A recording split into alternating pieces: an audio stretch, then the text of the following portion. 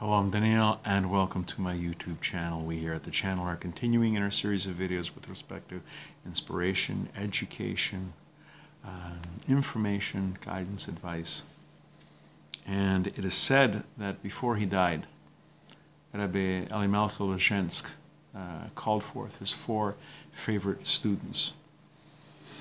And he laid his hands on their heads of these 4 favorite disciples, his Hasidim, and it divided what he owned among them. I'm not talking about tables and chairs. Elimelech wasn't giving furniture or possessions. What he really had, what was truly his, he gave to his disciples. To the Seer of Lublin, he gave his eyes power to see. What Rebbe Elimelech of Lizhensk had in terms of seeing and perception and reading things, the Seer of Lublin.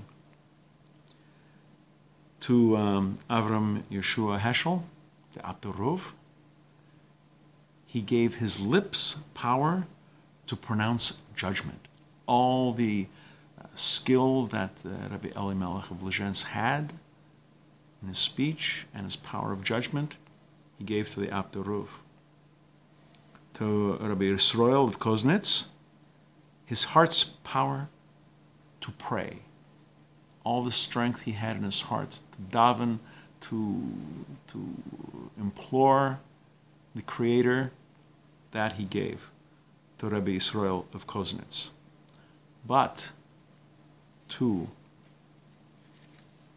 Menachem Mendel of Rymanov, he gave his spirit's power to guide. A real gift, if you have the power to guide others, to point them in the right direction, to nudge them on the right way, that is a tremendous gift indeed. These were the possessions of Rabbi Elimelech of Lizhensk, and this is what he gave to his 4 favorite Hasidim, his 4 favorite disciples. We're going to be doing more videos along these lines. Please come back. Please watch. Please learn.